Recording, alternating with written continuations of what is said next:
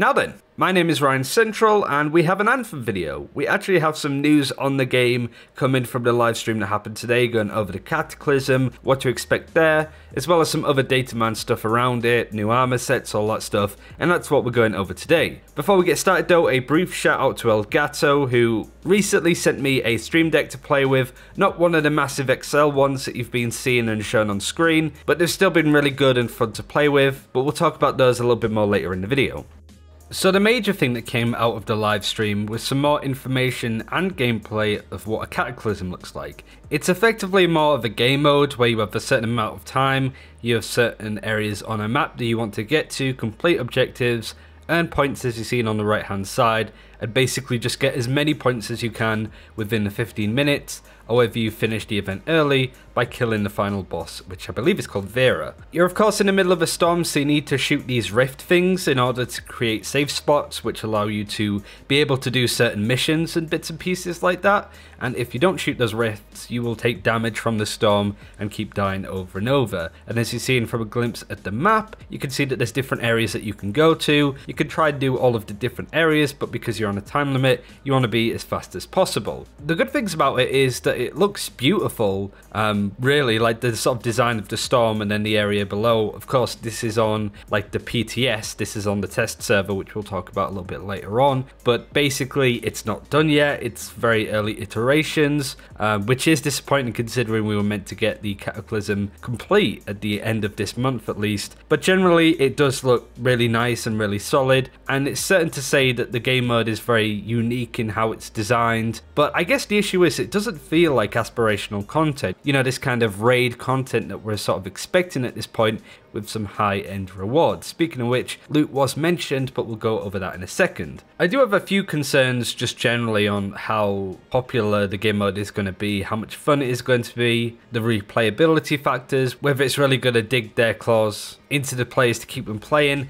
That's the thing I'm not too sure on, because the gameplay looks fairly straightforward in terms of how it works, but again, I just sort of need to get my hands on it first to see how long I can play it before I get bored. But this is kind of how it looks in the background. They enabled God mode so they can fly around the map and really show it off. But that's certainly the first concern that comes to mind. This isn't a raid, this isn't looking like high-end boss content. It looks more of a gimmicky game mode, which is a little bit concerning for me personally. Some other important things that they mentioned is that luck has been removed completely from the game. It's less that it's getting removed than that everybody's getting full luck, with any luck stats that you have on gear being changed to armor. So basically everybody should get more drops naturally because of that and be less involved and having to run luck on their gear, which I think is a good thing. I think luck was a terrible stat to add to the game and really shouldn't have been added in the first place. So this is a nice change, but they also mentioned a few things about loot, which I think is important to sort of mention. The first area is that there are going to be new abilities, weapons, masterwork stuff added into the game, as you're seeing from the screenshot,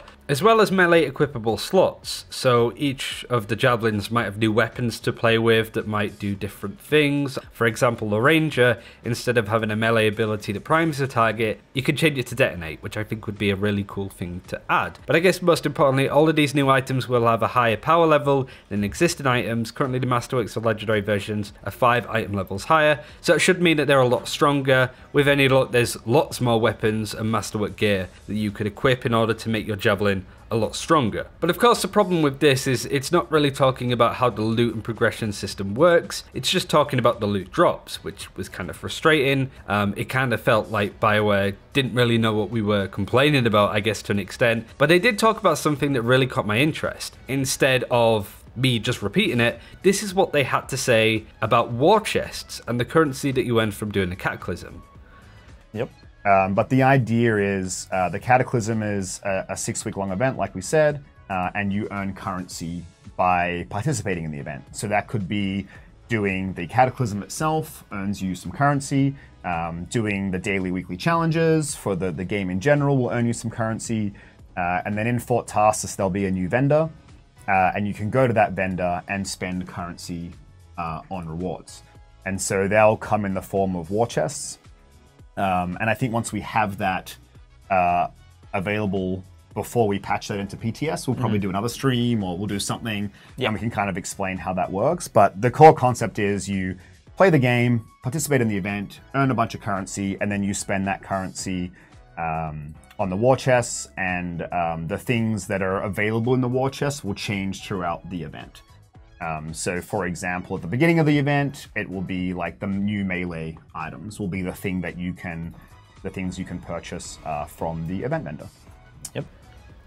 So the score system that you have in Cataclysm goes towards a currency, which will have a new vendor in Fort Tarsis, and you could use these to buy war chests. The term war chests kind of worries me because it feels like it would be more of a loot box and kind of like the Elysian caches, but it does sound to an extent like you can buy what you want, specifically being able to buy the melee weapons to begin with, which I think is quite cool. You know, the ability to grind towards getting certain weapons that you can earn as opposed to just playing the game and hoping that they drop. The issue is, again, if the Cataclysm isn't very fun to play 3-4 hours in, then it's not going to be fun to grind for these weapons. It does sound like you can do other things, such as just normal legendary missions and dailies and contracts and that, but you kind of get the point that I'm trying to make. It's like the replayability of the game is kind of suffering because we haven't had new content really added in, so having something that forces you to grind that content might be a bit damaging, I suppose. It's really hard to say. The community is still umming and ahhing. Of course, there will be people that will hate this system, but I think it's too early to really say whether these changes that we've just spoken about would be better or worse for the game. The other final thing that I wanted to add were inversions, and these are effectively affixes. These are things that will mostly positively change your getup and your loadout and stuff. For example, you might have an inversion that increases SMG damage ×2, you know, doubles that damage. So you might want to run specific builds depending on the week and what the affixes are. So I think that's quite cool. It enables you to change up your gear based on what's happening at the moment. And again, it just gives us an opportunity to mix and match different things as opposed to going, oh, this is the best in slot, I'm not going to change this at all. I hope that they do a lot more with affixes, and I guess mostly when it comes to the Cataclysm, I just hope that it's, you know, challenging, that it is aspirational content, that it does require you to play hard, to really, you know, get as much out of it as you can, for GM3 especially, and being able to get the good gear for it. If people are just grinding out GM1 because the gear's the same, then we're right back to square one. But that's everything that they spoke about today, but there's still loads more to go over. With that said though, we have some new datamined armors. I know that you guys absolutely love this stuff, and with good reason, and these armor sets are actually quite good. There isn't any for the Interceptor though, which of course is very frustrating, but the ones that we do have are quite cool. We have this one for the Colossus, the Powerhouse. Of course you can change the color schemes and all that stuff, but it doesn't seem to have a helmet at all, or whether it's kind of this thing at the front of it, I'm not too sure. We then have this one for the Ranger, which I think is called Chitinius, and I like the sort of scar feel that this one has as well. The Ranger already has a scar sort of themed armor set, but I do like the antennas on this one, and I still enjoy playing Ranger more than any of the others, apart from maybe Interceptor. We then have Excavator for the Colossus, which again is a pretty cool skin. Not sure if I'd buy any of these, especially for the price that they all are, but they're still pretty cool, and no doubt some of you guys will really dig what these skins are. But the Stone one is also really cool, this Onyx one. You have like the happy eyes on the side going on, but I still think it's a really cool set, and the Storm especially has some really good armor sets as a whole. We also have some reps which I'll show on screen as we start talking about some of the other stuff, mainly surrounding EA Play and E3. There's been a lot of confusion, especially when it comes to leaks and all of the information being thrown out there about what Anthem's going to be doing at E3 or EA Play. Anthem was down to appear at E3, which of course wasn't true, because all of EA's games are doing their own little E3 a week before E3, if that makes sense. Think of it like EA trying to do their own BlizzCon, with games there like Battlefield, The Sims, Apex Legends of course, and Anthem. But the issue that people have been spotting is that Anthem doesn't have a live stream slot like the rest of the games, and considering this event is based around, to quote, live stream extravaganzas, Anthem has zero presence there. So the fact that Anthem doesn't have a live stream slot at this live stream extravaganza, I wouldn't say is a very good sign, to be honest. But AJ had this to say on the subject of EA Play. Getting a lot of questions about it, so I want to clarify that Anthem game will still be a part of the EA Play this year. It's not part of the EA Play livestream run of show released today, because we have a stream planned tomorrow, which of course just happened, from here at BioWare. More news tomorrow. With that said though, like I've said a couple of times, I will be going to EA Play next week, So I am also kind of nervous that there's not going to be much Anthem related stuff there to be shown. With any luck, there's some new patch work going on. But yeah, considering that Anthem doesn't feel like it's got a major presence at EA Play, it's a bit of a big problem, I think. Especially considering I'm going to it in a week. I would be very frustrated if I went all that way and there's very little information or stuff to do in regards to Anthem there. And whilst it is a good opportunity to go to LA again and check it out and stuff, it would be a massive shame to go all that way with no new information or stuff to show off. Now we need to talk about yesterday's news, as there's still some pretty important stuff that we haven't yet covered. We'll finish with the patch because, let's be honest, the patch was not really that exciting, but we did get some more information on the PTS, which is the public test server, which should be going out fairly soon. In fact, I think it might be going out before this weekend, going off some other information. But first we'll go over what Jesse had to say. It was an update that came out yesterday with the patch notes and stuff. They said, speaking of the Cataclysm, you're probably wondering when it's going to release. Of course, we've got more information about it just now. But they also put, rather than rush it out the door, we want to take time and get feedback from you and make changes based on what we hear. In order to do that, we are releasing a public test server on PC, which will allow you to see the content as it's been developed and gives you the ability to provide feedback. While this won't immediately solve all of the current issues, we want to continue to hear from you as we make improvements to Anthem, and the PTS is a great way to do that. And that's exactly it. The PTS is a really good idea for Anthem that constantly keeps putting out patches and accidentally breaking the game in regards to a lot of stuff. This, of course, is just with anything when they expand a build from a test server that BioWare play on themselves, maybe even other members of EA, and then put it out to hundreds of thousands of people on different networks, on different PCs. There's going to be issues. I'm not defending how badly these patches go out, but you have to understand that this is kind of the problem with Anthem at the moment. I've been seeing a few people complain that they're having to go and test stuff, but to be honest, a good portion of very popular games online have PTRs. Overwatch, World of Warcraft, I'm playing the classic beta right now to test stuff out, you know what I mean? So there's a lot of stuff that uses these kind of public test servers in order to try stuff out, and it's really good for us content creators as well to get an upper hand on new stuff as it's been released, instead of waiting for it to come out and then it being buggy. Like I said, we might be seeing this very soon, as a few people on Origin have been able to get into preloads of the public test server, with Freighter on the subreddit saying that the public test realm is in their library of games. In fact, me checking, it's also there with the preload time and release date that's happening tomorrow at 3 PM BST. So we might be getting the practice test servers tomorrow, quite early on, with any luck trying out the stuff that was shown on the live stream tonight. So yeah, some pretty cool stuff. It's nice to have Anthem putting out regular content again, and with EA Play around the corner, maybe we'll start to get some, you know, new content, new patches, but most importantly, loot changes. Let's be honest, none of this means anything if BioWare haven't fixed how loot works in this game. And I do think that's going to be over certain iterations. It's not going to be like 1 week they just put out a patch that fixes everything. I think they're going to fix loot over time to make it more bearable and then put in a better system as time goes on. But I think it's going to be like 6 months before we fully get the new loot system, you know, but we'll get bits and pieces of it a month at a time. And of course, finally, we have the actual patch notes themselves. I saved this till last because, let's be honest, these patch notes are pretty dull in terms of the content and fixes that they have, but as BioWare admitted, they said themselves that this is more under the hood changes, quality of life stuff, and there's some good quality of life stuff in here. For free play, you have the compass showing you collectible items with question marks, and then also showing targets that are guaranteed to drop loot as purple target icons there too. You can also fast travel between different Strider locations whilst in free play, which is a nice addition.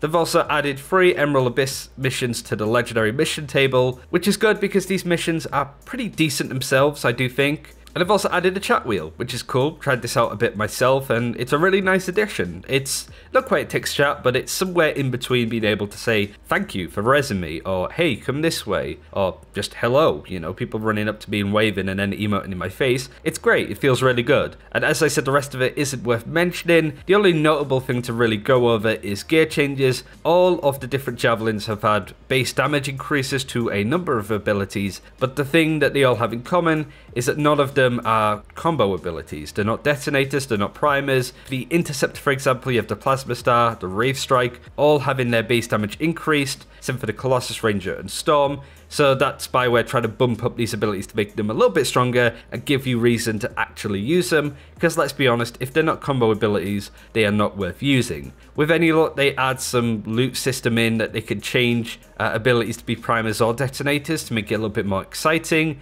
and just give you the ability to play with stuff like a Plasma Star to make it much more interesting than you throwing a star at an enemy and doing a bit of damage, you know?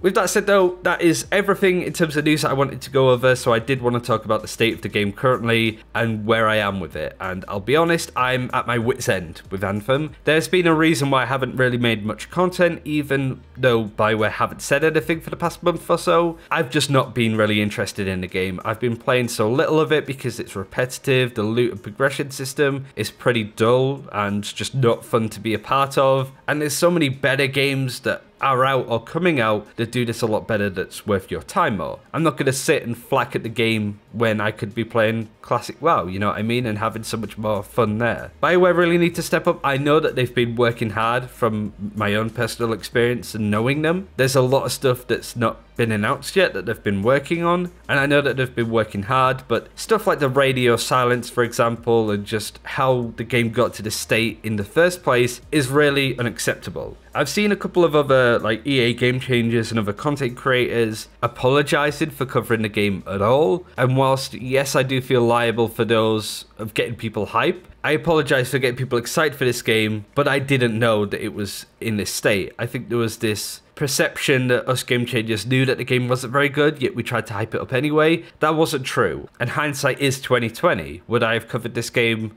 back in September when I started, knowing what I know now? Probably not. But I'm still hoping that the game can turn this around, because the game can be exceptional in the looter-shooter genre if it can fix its glaring progression and loot issues.